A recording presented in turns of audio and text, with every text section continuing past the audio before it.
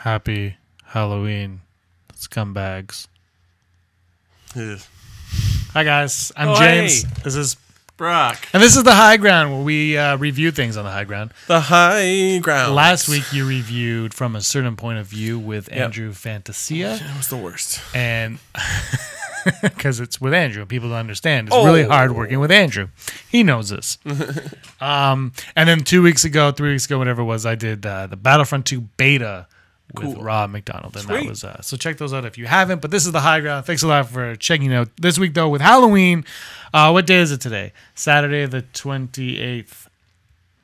Yes. Yeah. So actually, 1 year ago today was our very first episode of the Scum podcast on What? YouTube, episode 13. It was our Halloween one. Check that one out. It's on there somewhere if you're on the Facebook page. Yeah. I believe the link came up. It didn't even have video. It's just a It's just us still talking. image and us talking. And it's the logo with two pumpkins. Yeah, that's Or right. something like that, yeah.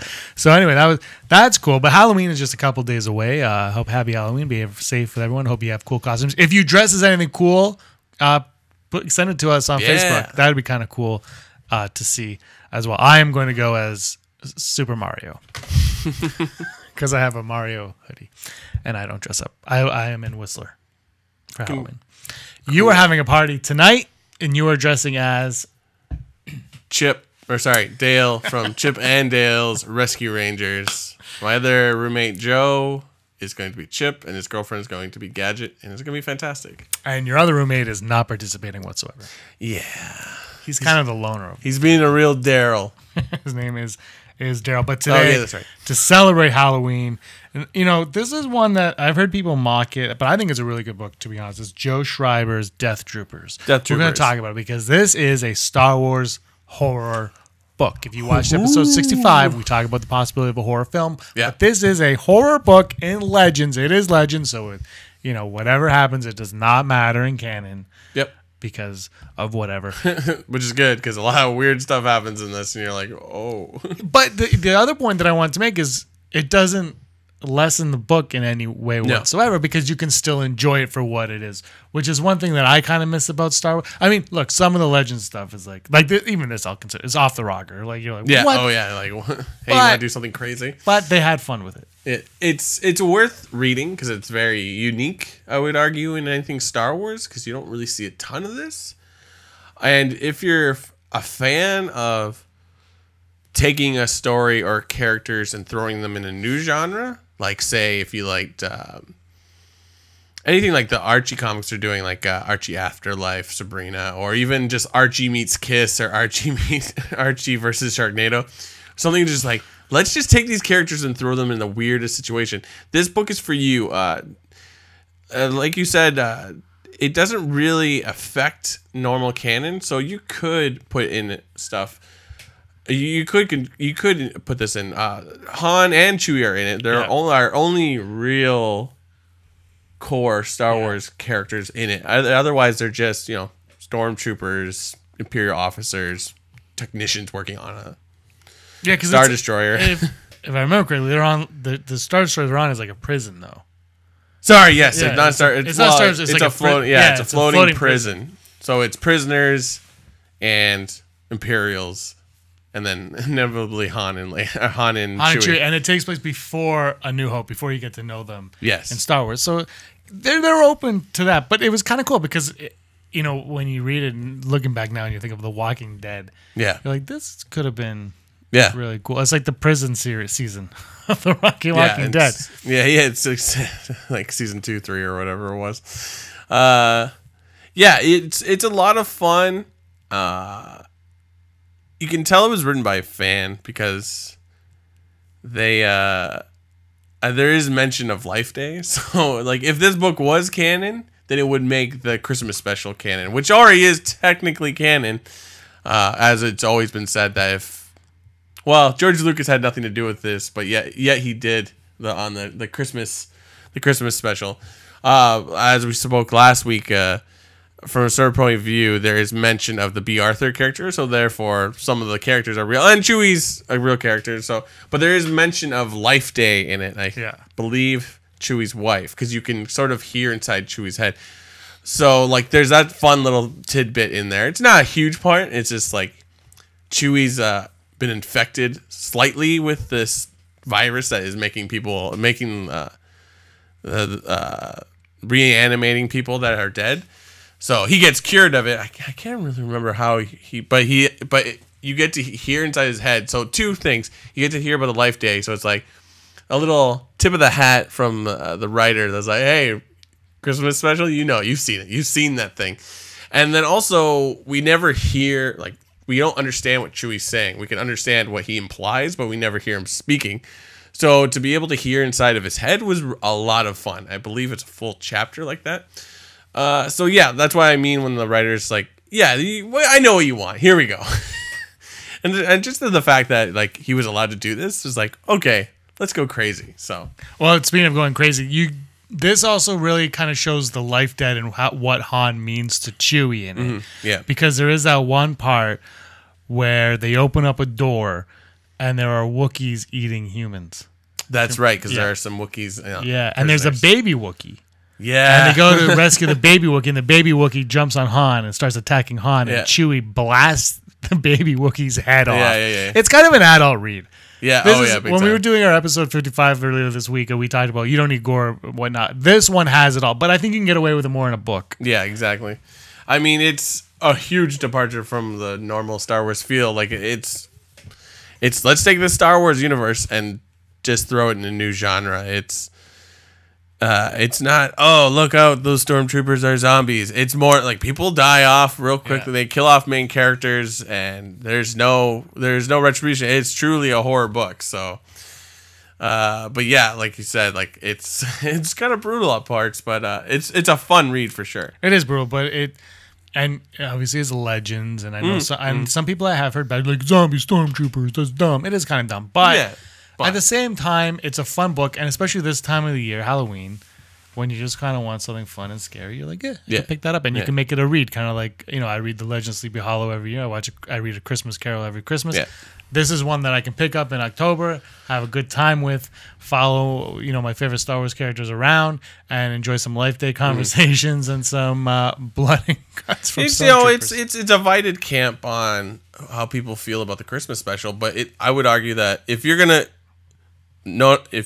recognize that TV special, you might as well recognize this book as well, because it's sort of like, why would we ever go to Kashyyyk and have like a mock Christmas sort of thing?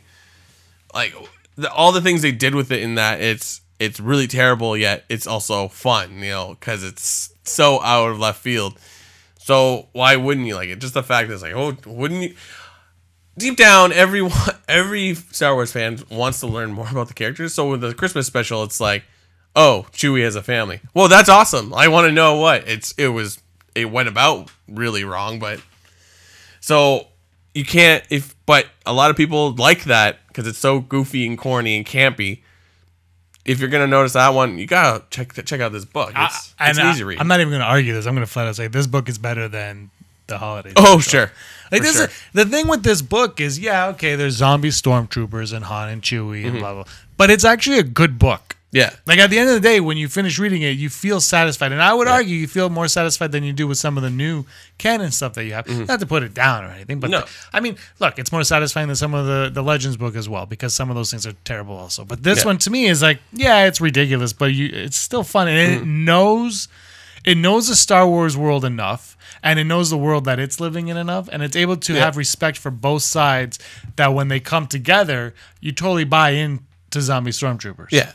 It's sort of like, it's an interesting read, because it's like, what would happen if like a virus spread throughout a Star Cruiser, Star Destroyer, or like a prison, whatever it is. Because it doesn't have to be they turn into zombies, but like, there's often like facts on like people who get assigned to these massive Imperial ships sometimes never leave for years, because it's like it's so big that it's almost like a planet. Or they say like people on the Death Star never saw half of the Death Star because it's just so massive. So it would be interesting, because it like a virus like that could spread. It's like, oh, what would happen? So it's neat. You kind of don't see that, I feel, a lot, where it's like, what is life inside one of these massive machines? You brought up a good point too, where nobody gets sick in Star Wars, so we don't know what viruses are. Exactly. So this could just be a common virus. Yeah, exactly. So. But it's an interesting avenue to explore. Mm-hmm. And I'm kind of, and like we said it last week on the episode, on the podcast, where it's like there are horror fans, and they, maybe these horror fans like Star Wars, but maybe they would like to see their worlds collide. Exactly. I'm sure there's a few watching right now that are like, I would really, that may not even know about this book existing, because it was, I don't know if it was under the radar. I remember when it came out, it was everywhere plastered in our bookstores here. I don't know how it was everywhere else. And I love the graphic of the Stormtrooper helmet with the hook through its eye. Yeah. It was an empty helmet, so it wasn't it's kind of like a meat blood hook. on it. Yeah, like a meat hook. And it's like, and the helmet's been beat up and it's bloody. Yeah. And it said Death Troopers. And I was so enamored by that I had to buy, I forgot it today, but I had to buy it because I really had to. And then I haven't read it yet. We'll do it next year. But Red Harvest he did a prequel. Yeah. He wrote a prequel to this, so obviously there is a fan base for this book. People love this Death Troopers book. I mean, the name Death Trooper is now in canon. It is not zombie stormtroopers. No. It is. Let's actually side Akbar to that for a bit, because you have a cool theory about Death Troopers yourself. Oh, yes. I believe that they're like angels of death, because they only seem to appear when someone's about to die, which I know is a really hard premise to swallow, because people get shot in Star Wars constantly. But like when, especially in Rogue One, they're there, but always someone important dies usually when they're relevant, because they're not as, I don't know if this makes sense. When they're showing the new stormtroopers, there was Death Troopers, there was Tank, there was Beach, whatever, Scarif, and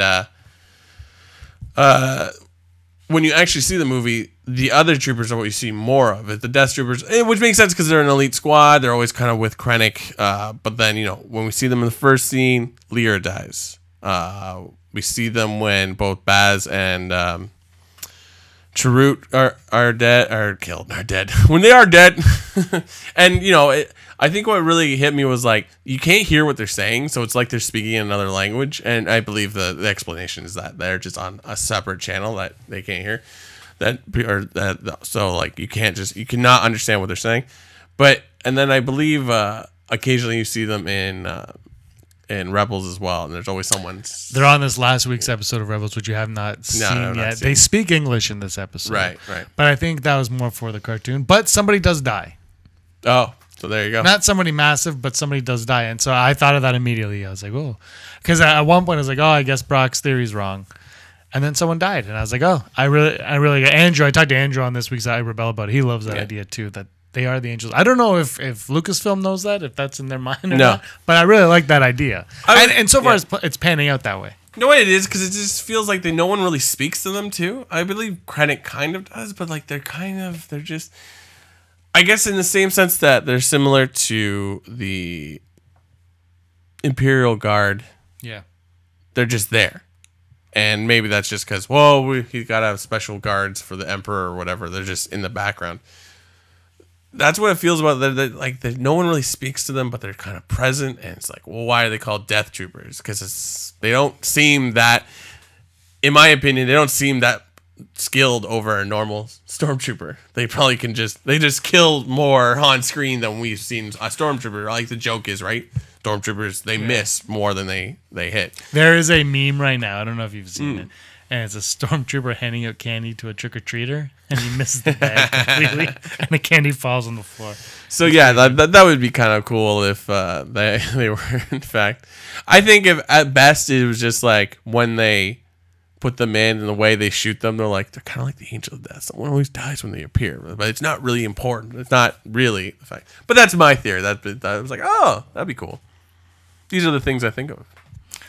It's a good thought, though. Yeah, it is. I wanted to do we'll talk about that in a future podcast, I think. Let's go back to this book. Would you recommend this book to? Oh, hands down. Are you going to read Red Harvest knowing now that there's a prequel to this? Yeah. Like I think I heard about it and I thought it was after, because the Death Troopers ends on like a cliffhanger, like something else could happen. So I thought that was Red Harvest, but I guess this comes before. If I got a copy, I would definitely read it.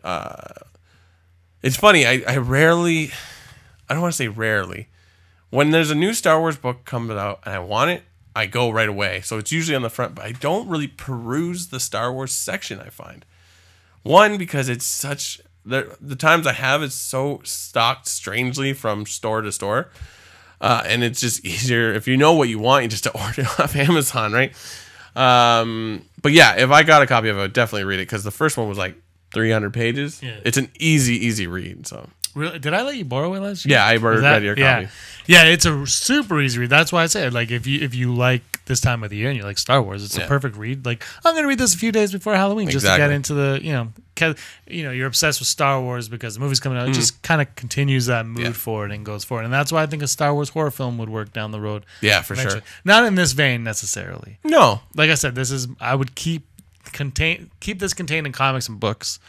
The film should stay more neutral to all that, but. We talk about it more in episode 65 of Rebel Scum podcast, but like I think it's got to be cerebral if there's a horror film, and it's got to be more of a thriller, but it could still be considered a horror. Like Get Out can kind of fall into horror, but not really. Well, it's under the horror like genre, but I think it's more of a thriller than a horror. Yeah, I mean it might be horror, but I don't. I mean. There's a fine line, I guess, between horror and thriller sometimes. Yeah. There's a fine line between sci-fi and fantasy as Star Wars.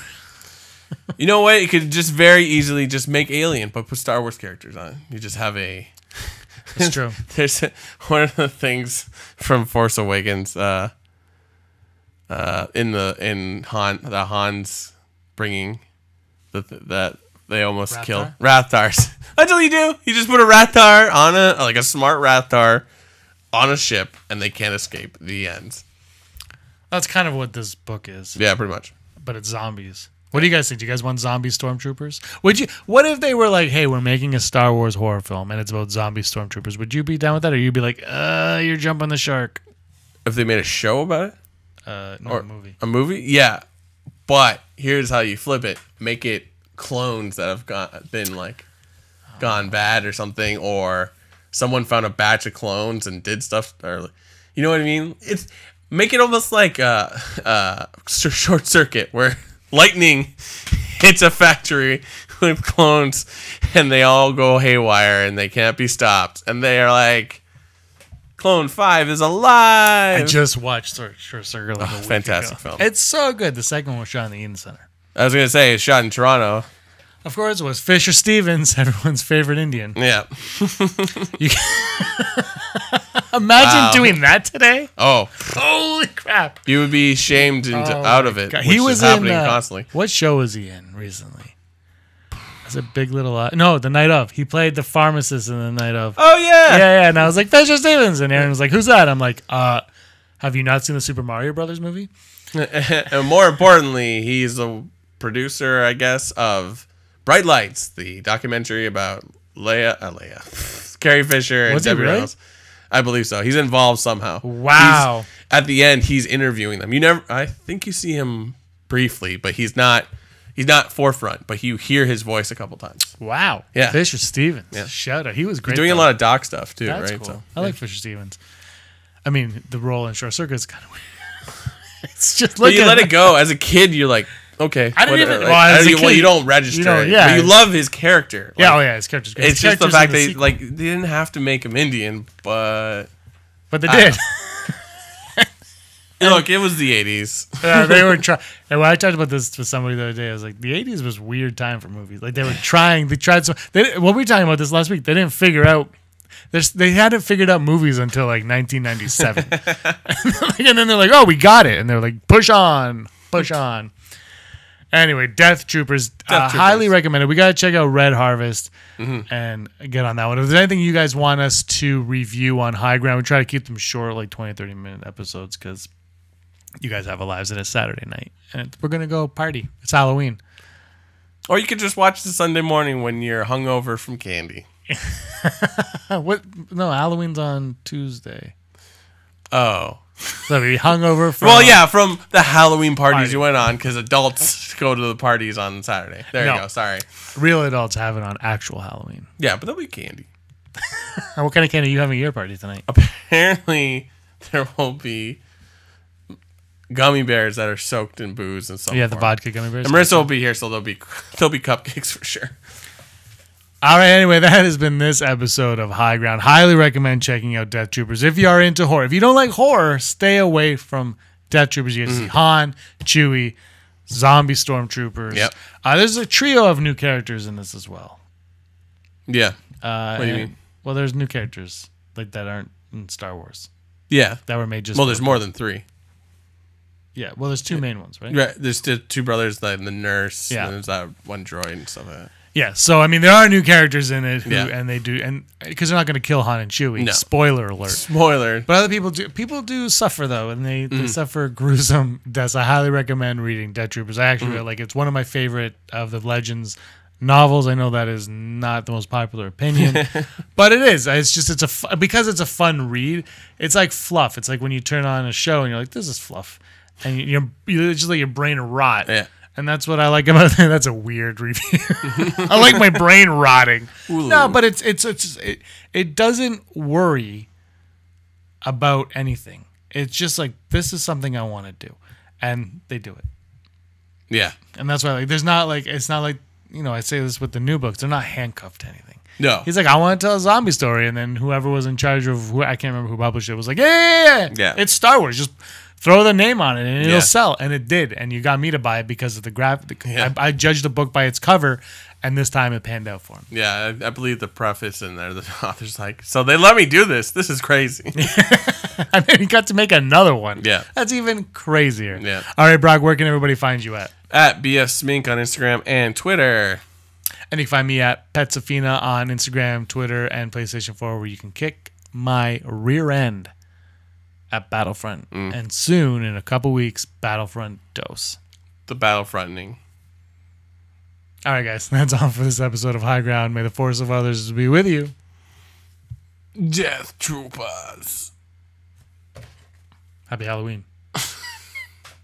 Hey scumbags, thanks for watching. Don't forget to give us a thumbs up on our video. As always, please subscribe to our YouTube channel, Rebel Scum Podcast, for all the latest videos.